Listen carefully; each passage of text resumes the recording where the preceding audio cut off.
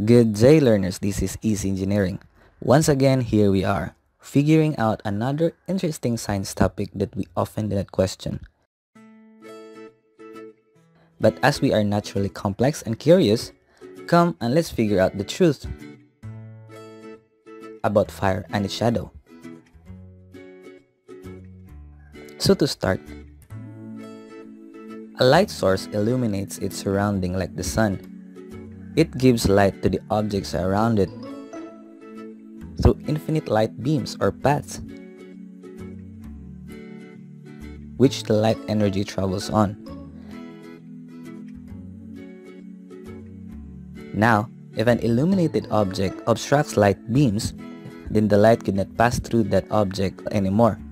It creates the object shadow on the opposite side of the light source, because shadow is merely an absence of light. For example, if you put light on an empty box, you could observe that all parts of the box are illuminated. But if you put a cup in the same box, some of the light beams cannot pass through the cup, creating certain parts of the box that isn't fully reached by light. And that is the shadow of the obstructing object. And so the interesting question is, does the fire have a shadow when in fact it is a light source? Basically, it's a no. It does not have a shadow if it acts as the light source. When fire is the only thing that gives light to its surrounding, making it the brightest, it can never obstruct its own light. Thus, fire is shadowless. However, if you put fire together with a much brighter light source, then its light becomes overpowered. The fire becomes an obstruction to the brighter light beams produced by the brighter light source.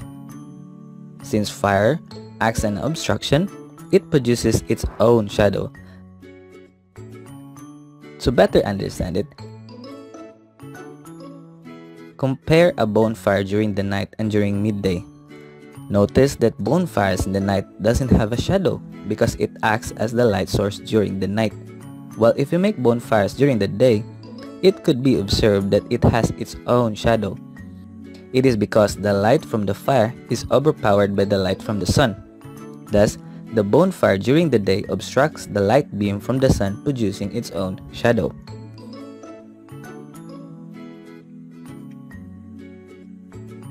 So, as a summary, one could never be a light source and have a shadow at the same time. It could definitely be either, but not both. And that is all for now. I hope you learned something today. Once again, this is Easy Engineering.